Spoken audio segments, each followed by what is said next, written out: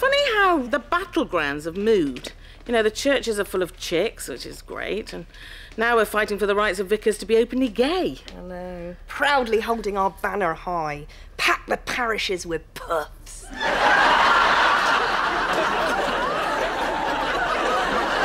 Not quite the wording I would have chosen. I, for one, am very much in favour of people coming out the cupboard.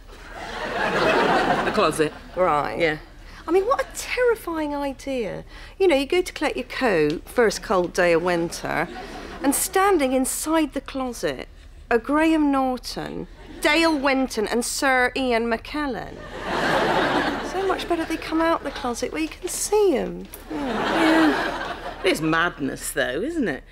In my 20s, I don't think I met a Church of England vicar who wasn't gay. I thought you had to be gay to get in. And then they go and try to officially appoint just one openly gay bishop and it splits the church. I'm thinking of declaring myself gay as a protest. Yeah. I mean, if you were gay... Right. Great minds think alike. Yeah, not on this occasion. But just imagine, like, all the men are dead, right? Because they found out that football's poisonous, right? Oh, right. So you've got a chance, right, to choose a girl. So who would you plump for? Lots to choose from. Yeah, well, half the world's population, Well, frankly. right, yeah, and Eddie Izzard. Yeah. On some nights, yeah. Yeah. Let me see. Oh, gosh. Oh, wait a minute. Who's that girl that presents that sports quiz? She's blonde. You know, a little bob haircut. Like... What, Sue Barker? Yeah. Oh. Definitely not her. This is quite an interesting option, don't you think? Oh. Rachel Hunter, page 7 and 8. And I think there'd be a lot to learn around her curves and crevices, don't you? Oh, my God, look at those. I know. And that. Yeah.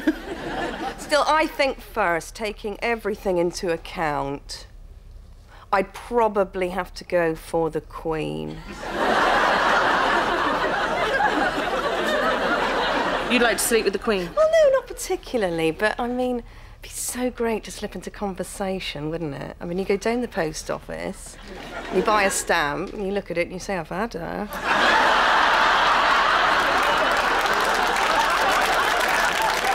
You know, and you could say, it took her a little bit of time to warm up, but was she worth the wait?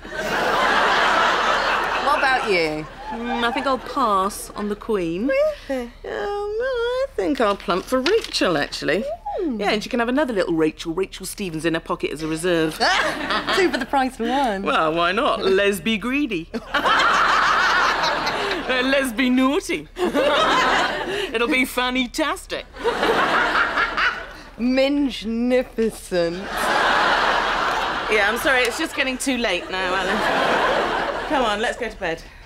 I beg your pardon? No, separate beds, Alice. Yeah.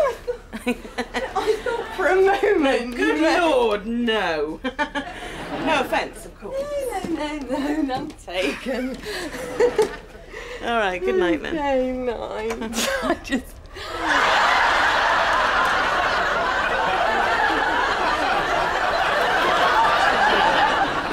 Yeah, good night, yeah.